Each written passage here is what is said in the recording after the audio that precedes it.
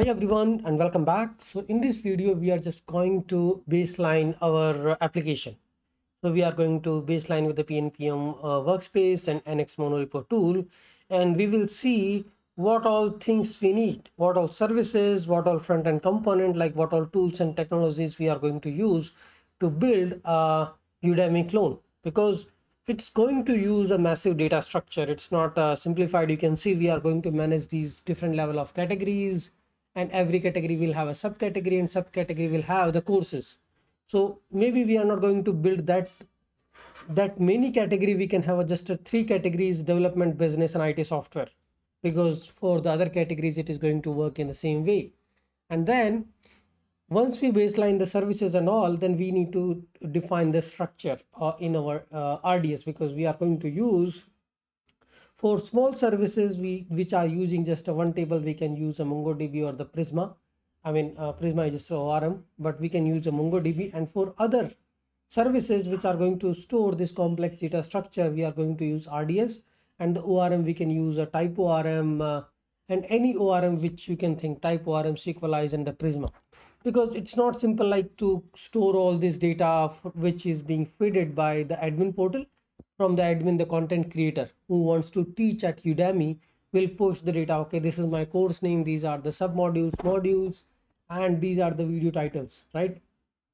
All these things will be published, and these will have multiple categories. So here you can see in the development we have these categories. So these are the random top most subcategories we are going to show, like AWS certification, Python, JavaScript. They can be like the end subcategories. Okay, so it's all about how we manage the data structure. So in this video, what we are going to do is we are just going to baseline our service, what all we are going to use to build this. So we need to baseline two different repositories, one repository with multiple code base, multiple folders, you can say, because we are using PNPM workspace. We are going to use the end user Udemy app, Udemy dashboard app. Authentication, we are going to use auth0. So we are going to use this course listing. So there is a course microservice where you can actually search for a particular course.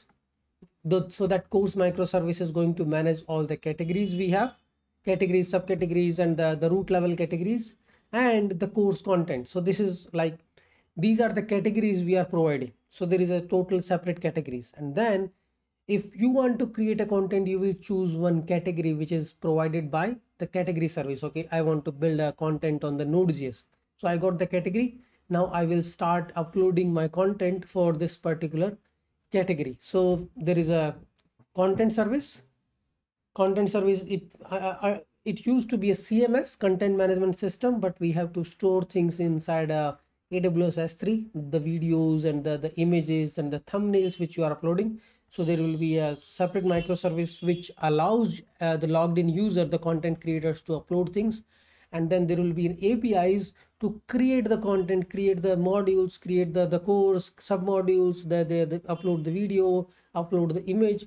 All those things will happen through underneath the microservice which we are going to build.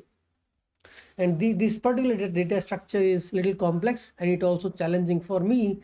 What I'm going to do is I'm going to just learn things and try to build this as my side project for end-to-end learning on some complex things. We are going to use the Next.js and the React 18 and Next.js 13 with all these advanced tools. We can use Next.js because we already have this Next.js microservices. So we are not going to use a Next.js API backend.